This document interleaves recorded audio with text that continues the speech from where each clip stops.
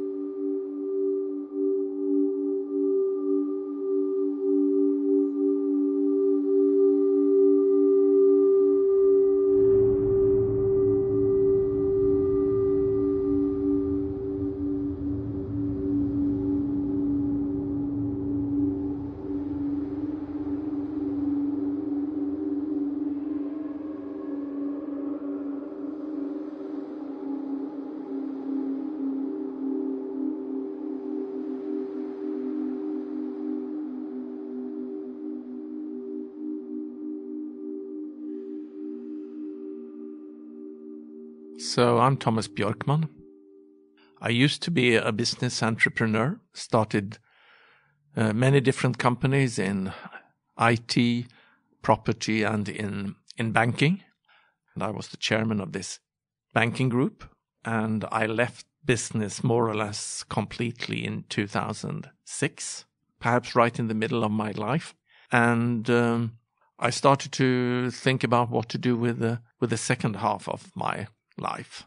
Came to the conclusion that I wanted to start a foundation in Sweden, a foundation that was built around the island of Ekskäret, which means the oak tree island, because I've always felt that it was in nature where I could come in good connection with the deeper layers within myself.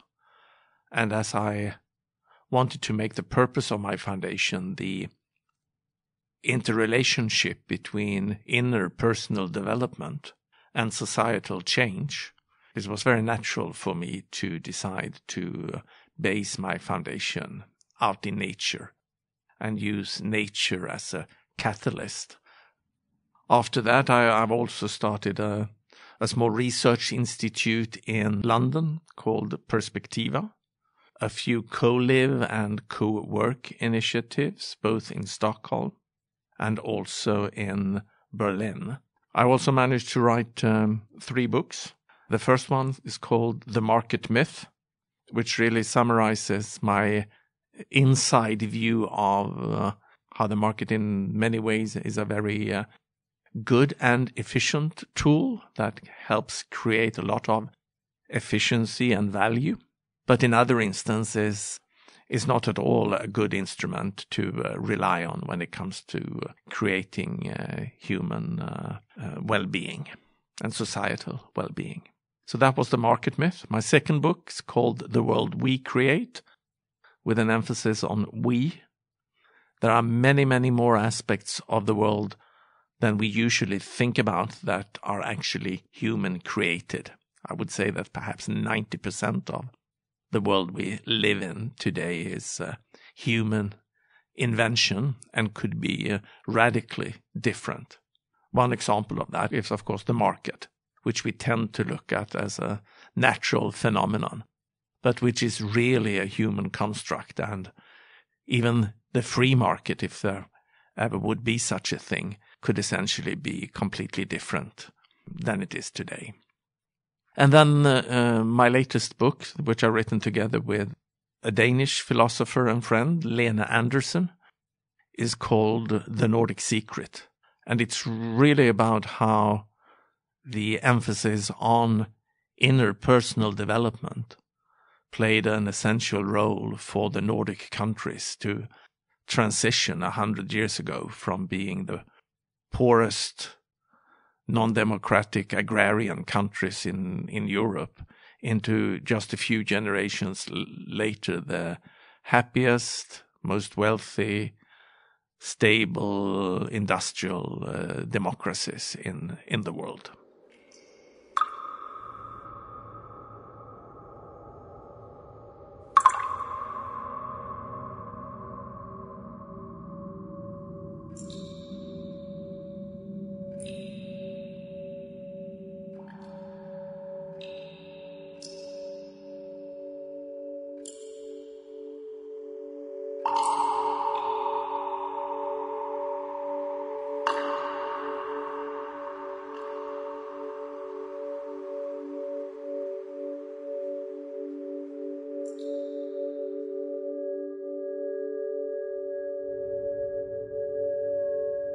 The story I tell in my book, The World We Create, is really the story of humanity from the very, very early stages when we became humans, more or less, perhaps a couple of million years ago. The invention of fire, perhaps 500,000 years ago, to the start of culture, perhaps 50,000 years ago, and the ongoing story about technological evolution. And of course, humanity has taken many big steps in the technological evolution. Say, the invention of agriculture was something that completely changed the way we lived and related, and we started to build huge cities and empires on the back of agriculture. So technological development is nothing new. But today, the speed of technological development is at such a rate that we've never seen anything like that before. And that creates a lot of problems, a lot of stress. But also, of course, it's the technological development that we have to thank for all for the beautiful lives that we can live today compared to our ancestors. Even looking at my own grandparents, when they were teenagers, the world that they were living in back then was such a poor and difficult world that the world that we are living in today, and when I say we, I don't just mean the few percent of the human population in the rich countries, but really I would say that perhaps even 90% of the world's population today live in a world that my own grandparents, when they were teenagers, would just think was a fantastic dream world. And I think that the Enlightenment, that was really the last time when we had a very substantial transition in both society and in worldview. We have the Enlightenment and the scientific approach to the world to thank for this development. But also, and at the same time, I think that the many problems that we see today, many of the human-made problems that humanity is facing today, is actually now caused by exactly that same worldview, this rationalistic, scientific worldview. All these different crises that we see today. Of course, we have the environmental crisis, which might even be the most urgent crisis we have today. But we also seem to be entering into a very severe political crisis. We certainly have health issues on a scale that we haven't seen before, not the least for example, the obesity crisis in many parts of the world, not just the rich West now. We have the opiatic crisis in the US. We have everywhere in the West the psychological ill health crisis. And we have the inequality crisis that is both an increased inequality within countries, but also between countries. And all of these crises, I think, are not different crises. They are actually symptoms on one underlying, which we could call a meta-crisis of our time.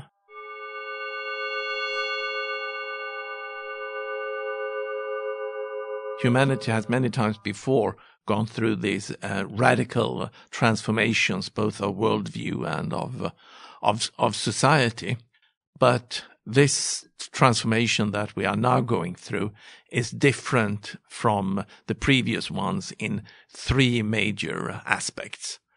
The first one is the speed of transformation. The second one is the global impact on environment. And the third one is the possibility of going from a world of scarcity to a world of abundance, of well-being. Not necessarily material abundance, but abundance of well-being. If I take a minute to unpack each of them, so starting with the rate of change. Before, say when we went from an agricultural society to an industrial society, we usually had the possibility to make that transition or adapt to these changes between generations. So perhaps my grandfather was a farmer and his father was a farmer, but then when Industrial Revolution happened, his sons and daughters might have given up farming and moved to the city, whereas my grandfather and grandmother could remain farmers for the rest of their life. Now technology shifts that fast that we actually in our own lifetime have to reinvent ourselves many times. And if you just think back on your own life, even if you are not that old, you could think about how many completely different technological worlds have you actually already lived in. I remember a world before television. Then, of course, we had the introduction of mobile phones. The world before mobile phones and after mobile phones are completely different worlds. And then of the personal computing, and then internet, and then the smartphones. And each of these technological steps have really been that significant that you have had to both reinvent your business and business models, but also your private life to a large extent. So say that we now live in a world where we might have to reinvent our lives and our careers every 10 years. Soon that will be every 5th year, and then it might be every 2nd year. And this is not very far away. And of course, that will put a lot of psychological stress on us. Our brains are not evolved. So far in the history of humanity, we have had the possibility, most of us, to live in the world that we were actually born into.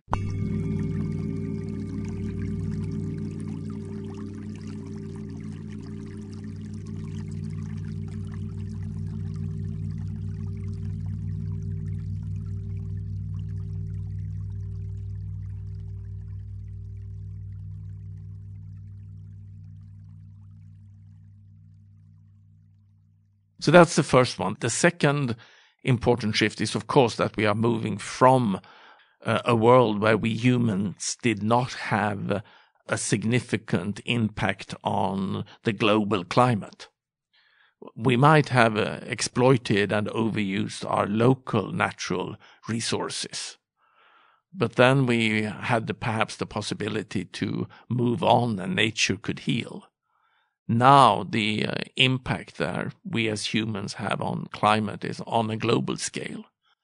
And again, our brains are not really evolved to see this. that is one of the problems that we have today, that we do not, in an emotional way, perceive the way we are destroying nature. We did not impact nature in that way, so we did not have any reason to develop these feelings. And now when we need them, we are lacking them. And that is why for many people this environmental catastrophe that we are entering into does not really move them emotionally. That's the second shift. And then the third one is that we have, throughout evolution, been living in a world of competition and of scarcity, and our minds are really hardwired for scarcity. But also our economic systems and our society is wired for scarcity. So for the market, for example, to function, you need to have a limited supply that meets the demand. So also the market needs scarcity. Whereas hopefully with the technological development, if we distribute that wealth in a just fashion, then we already today have enough wealth for all of us to be living very decent lives. And again, lives that my grandparents, when they were teenagers, could only dream of. Some experts say that we are really already there, that if we could just distribute all the wealth that our current economic and technological system produces. Of course, we will not all be able to drive cars and consume material goods at the level that we do in the West today. But still, there is enough for everyone to be able to live a life in an abundance of well-being. That is, of course, good news. If we are entering into a world where we as humans do not need to work 40 hours a week, 40 years of our lives. But if you look upon this possibility through the lens of the labor market, what you then see is the threat of massive unemployment. So again, we can't approach a world of potential abundance with a mindset and social systems that are geared and developed around the concept of scarcity. So these three major challenges, technological shift, environmental threat, and the possibility to go from a world of scarcity to abundance, that really the challenge and the tipping point and the hurdle that humanity needs to pass through right now. For that to happen in a good way, I think that we need to both have a change of mind and a change of heart. And when I speak about a change of mind, I'm thinking about the worldview that we have today, the Enlightenment worldview, the reductionist worldview, the scientific worldview. We shouldn't give that worldview up completely because it is very helpful, especially in some situations, but it definitely needs to be complemented with other ways of looking at ourselves and society and the world. We also need to have this change of heart, which is an inner change of opening up to these greater possibilities of us humans.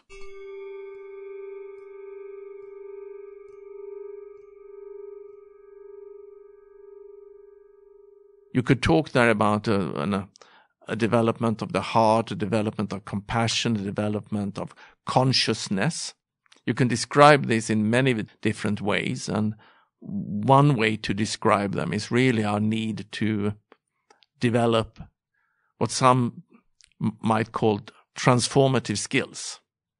And that's really the skill sets that we need both as individuals to be able to survive and to flourish in this very new world, but that also is essential for humanity when it comes to navigating this great societal transition that I think that we are just starting to see the beginning of. So if we should look a little bit deeper into these different groups or clusters of transformative skills, it's a bit arbitrary how you would cluster them and put them under various headlines. But one way to do it is to talk about the cluster of openness, the cluster of perspective seeking, the cluster of sense making, the cluster around our inner world and developing and coming into contact with our inner compass. And then finally a cluster around compassion. That could include things like empathy, compassion, and self-compassion and other forms. If you study these clusters of skills from a scientific perspective, the good news is that science has shown quite consistently that all of these skills can be developed. So, for example, you are not born with a certain amount of empathy or openness or ability to seek different perspectives. They can be developed. The bad news is that they can't be taught in the standard way of sort of school teaching. So, for example, if you in your organization have someone that needs to develop more empathy or compassion, you could not just send him or her on a 3-day course in compassion and then they come back with a new amount of compassion developed. No, it doesn't work like that. So these transformative skills really need a form of learning that involves deeper psychological processes, many or most of them subconscious processes. Some researchers call that form of learning that is necessary transformative learning. It is learning that somehow transforms the way you see the world and how you generate emotions. It's somehow a transformation of your mind and of your heart. And again, going back to the work of my foundation, we have found, and I have personally found, that being out in nature and being in close contact with nature actually can function very well as a catalyst for transformative learning.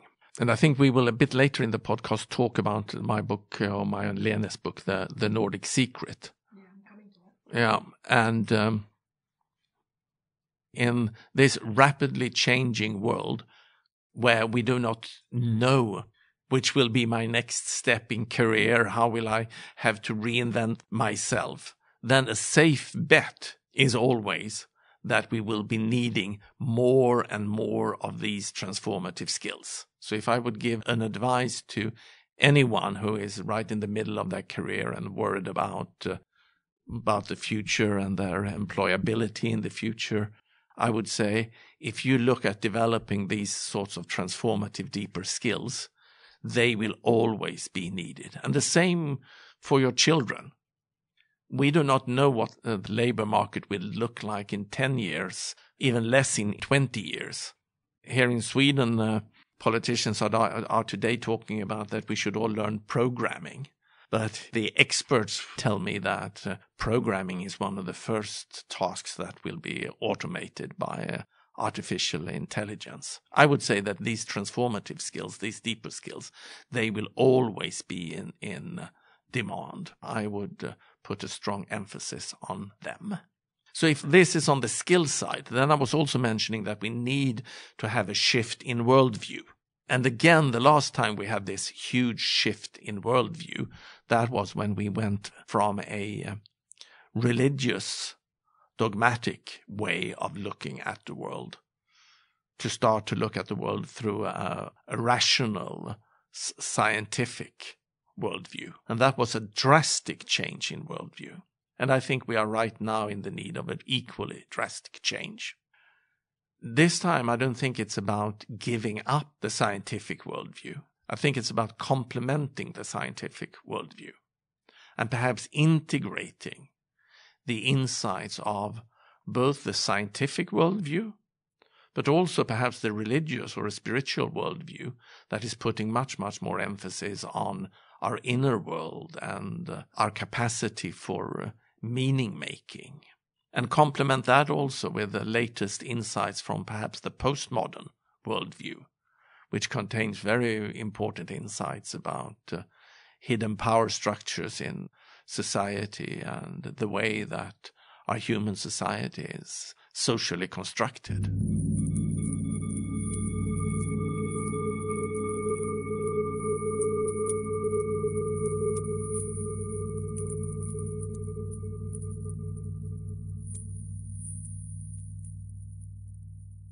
So I think going forward, and the new worldview will contain many lenses through which we need to see the world. To be even more specific, I could talk about 5 shifts in worldview that I think that we need to consider.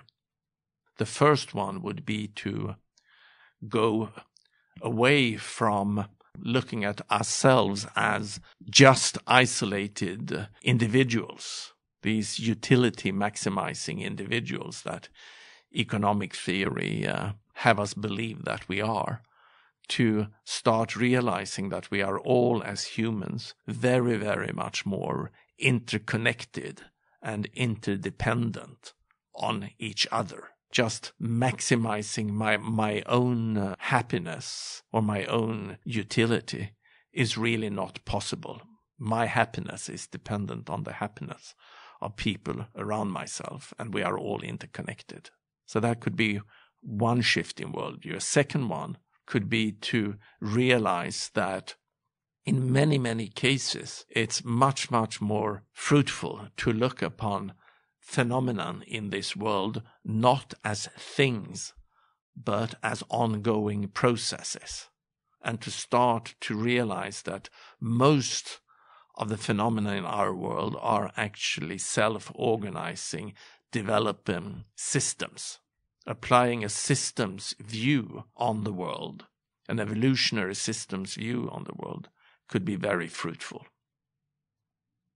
The next shift would be in the view of our mind, going away from, again, the Enlightenment philosophers' view of our mind as a rational decision-making machine, to start realizing that our mind is actually also one of these constantly developing complex systems that are under the development throughout our lives, and that this development can either be facilitated or hindered by our environment.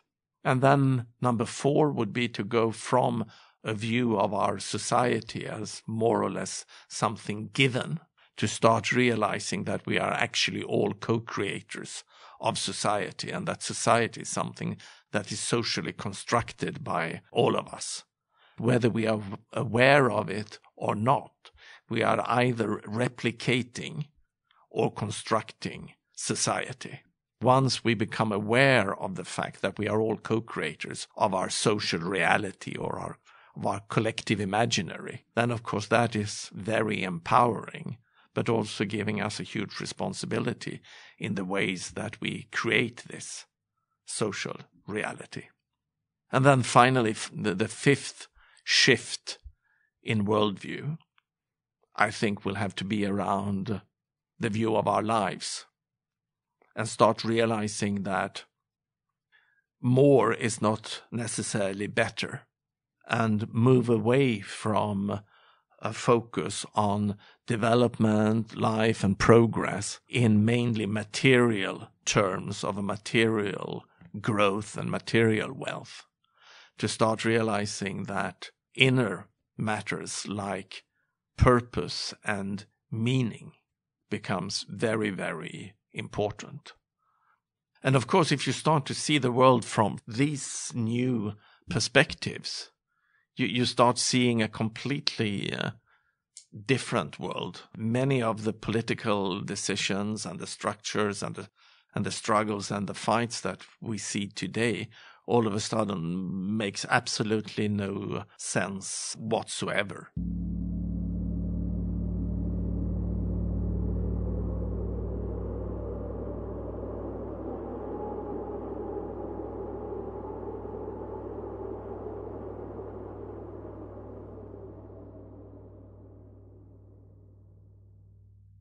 this development of these transformative skills that I was talking about, that has actually happened before.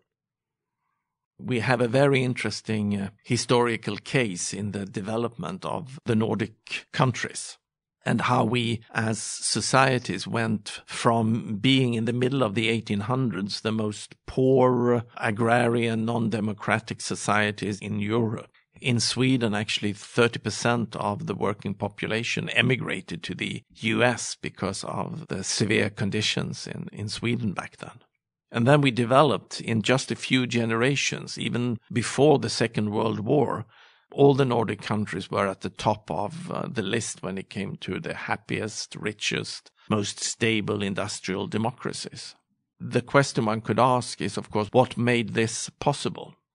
The interesting story that Lena and I tell in the Nordic Secret is that we actually back then in the Nordic countries, in all of the Nordic countries, had very visionary intellectuals and politicians. And they could see that change coming, of course, because they saw the Industrial Revolution happening in the UK and on the continent, and they knew that urbanization and industrialization was coming to the Scandinavian countries. And they knew that in such situations of societal change, it's so easy for us humans to start looking for something to hold on to in the external world. You want to find something to which you can put your hope. And that could be a dogmatic religion, or it could be a strong authoritarian leader. It could be an Erdogan or a Trump. These visionary politicians were firmly committed to building democratic societies. They knew that the only way to build strong democracies is to build them from bottom up. And in order to do that, you need a substantial part of the population to actually be able to hold the complexity of rapid social change without needing an external authority. You needed a large part of the population to be enough grounded in themselves, to be in contact with their own inner compass in order to become conscious co-creators of the new world that wanted to be born. And the way they went about to create these co-creators, enabled co-creators, emancipated co-creators, was quite extraordinary. They created what we could call retreat centers. Retreat centers for inner growth to develop these transformative skills. So at the turn of the last century, year 1900 about, they were actually 100 of these centers created in Denmark, 75 in Norway, and 150 in Sweden. In most of the cases, these centers were located out in nature, and we're using nature as a transformative catalyst in these processes. Here, young adults in their early 20s, and back then you had probably been working a few years before you went to one of these, and you could spend up to 6 months at these retreat centers, later on with full state subsidy, with the expressed aim of finding your inner compass, becoming enough grounded in yourself to be able to act as conscious co-creators of modernity. In addition to developing your own inner compass, you were also given basic tools to create civic society organizations, how to start an NGO, how to write a speech, how to write an article, how to argue for your case. And also you learned the latest technological development in industry or in craft in order for you to be able to embrace the technological developments and not be afraid of them. And when this was at its height, almost 100 years ago from now, say around the 1920s or something like that, then 10% of each young generation in Sweden actually had the opportunity to go to one of these half-year-long retreats. And this was everywhere in the population. This was very much working class and farming part of the population that took part of these retreats. So everywhere in society, you had people who had enough inner guidance and stability to be able to act as co-creators of modernity and of the democratic society. And still today in Scandinavia, we see the effects of this massive scale resources devoted to inner personal development. This Nordic secret is actually a secret also to ourselves, because we lost the notion of the importance of the inner world at around the time of the Second World War. We became very positivistic, very scientific, and we more or less started to look at the inner world, our subjectivity, more as a problem than as a possibility.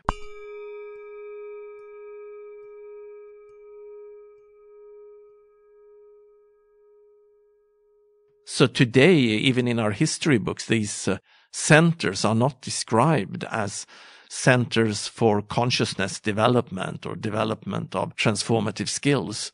They are more or less described as adult educational centers. And they still exist today, and they are called folkhögskolor. And they still receive a massive state funding, but their activities are more in the realm of updating your basic schooling or doing crafts or cultural activities. So where did this understanding from these early politicians and intellectuals in Scandinavia come from? So how did they know the importance of our inner world and also the connection between the inner development and societal development? And the answer there is that this understanding came from the German idealists, philosophers that were writing at the beginning of the 1800s. Philosophers like Goethe, Schiller, Herder, von Humboldt, Hegel, and all of these philosophers,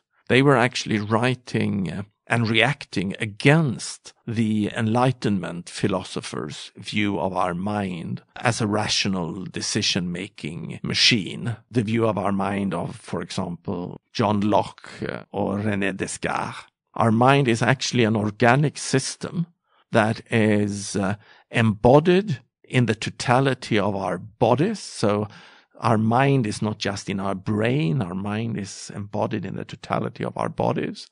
Our mind is also embedded and very dependent on the cultural environment.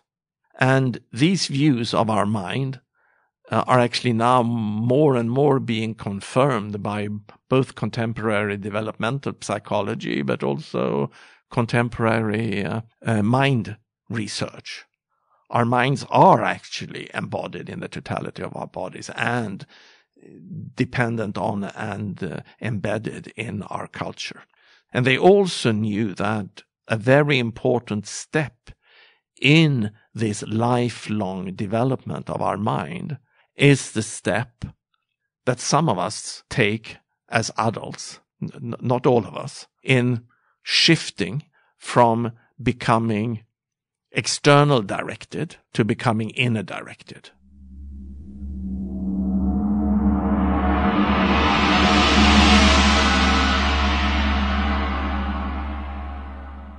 Most people were still looking for an external authority.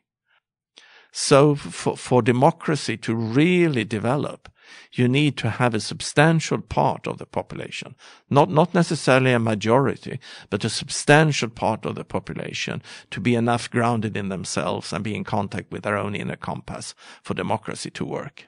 And that is exactly what the politicians, the early democratic politicians in Scandinavia and the intellectuals took note of. And that is why they created these centers, these educational centers for transformative skills, for consciousness development, and not the least developing this inner compass.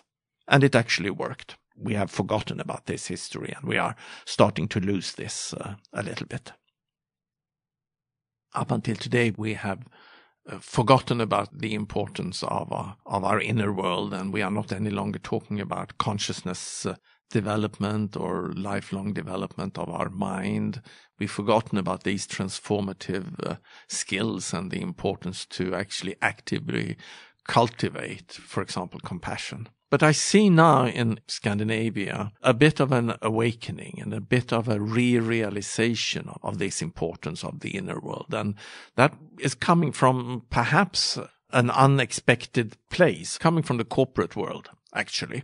Because people in the corporate world are seriously concerned about the abilities of their organizations to keep up with this rapidly changing technological and social environment. This puts a lot of strains both on the corporations but also to all those individuals within the corporations. Quite a few HR departments are starting to realize that it is not just necessary to focus on the maturation and inner development of the top management. But now a realization is starting to grow that in order for organizations to be adaptable enough and agile enough to constantly reinvent themselves in this rapidly changing technological and social environment, these skills are now skills that everyone in the organization needs to develop. So then, if this was so important in the corporate world and in corporate literature and management consultants and in executive training, why did we not at all talk about this in the same way in society or societal development? I hope that these insights will spread rapidly out in society. I think, if not the least, the environmental catastrophe that we are facing makes it absolutely necessary to again look at internal development and consciousness development on a societal scale. This becomes a major concern for not just corporations, but for society. And there I think, and there I hope that the Nordic countries, again, can play a leading role.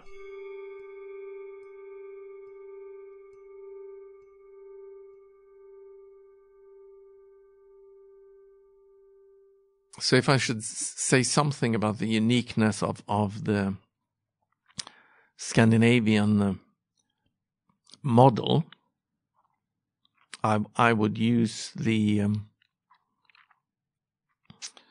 analogy with an organization and these new self-organizing organization.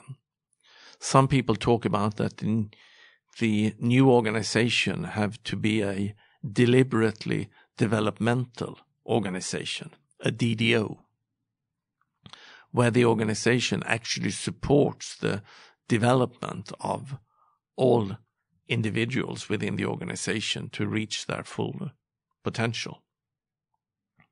And I think that the Scandinavian model, originally, 100 years ago, the vision was to create a deliberately developmental society, a DDS, a society which actively supported every individual's, every citizen's possibility to reach their full potential. And I think in the rapidly developing world, we need to somehow come back to that. It's not just our tech companies that need to compete on an international market that needs to become deliberately developmental organizations. I think all nations now need to become deliberately developmental societies. And I think that that was really at the core of the Scandinavian model. We can at least have a vision about what is a good process and how do we create that good process of moving forward. And I think there is where we need to have the democratic debate today, and there is where we need to have a vision. And again, I think part of that vision is already today creating a deliberately developmental society where as many people as possible in society can become and really feel liberated, emancipated, and empowered to be able to participate in the creation of the future world, in the creation of the world that we together create.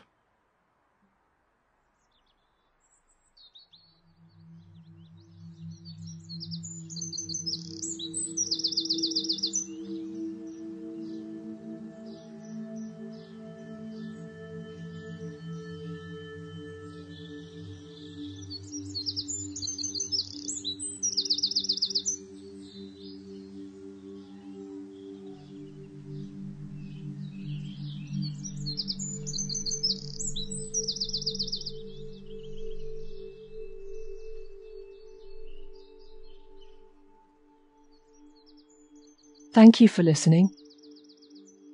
You can find more information about Tomas Björkman and his foundation on his website, tomas-bjorkman.com. A transcript of this podcast is available on imaginarylife.net/podcast. Please help us by sharing a link to this episode with the hashtag #TracesOfNorth and follow us on Instagram at Nordic by Nature Podcast. If you would like to support us with a small donation, please see patreon.com/Nordic by Nature. Nordic by Nature Podcast is an imaginarylife.net production in partnership with the Foundation for the Contemplation of Nature. If you would like to find out more information about the Foundation for the Contemplation of Nature, please see foundnature.org. The music and sound has been designed by Diego Losa. You can find him on diegolosa.blogspot.com. Please don't hesitate to write to us on info@imaginarylife.net.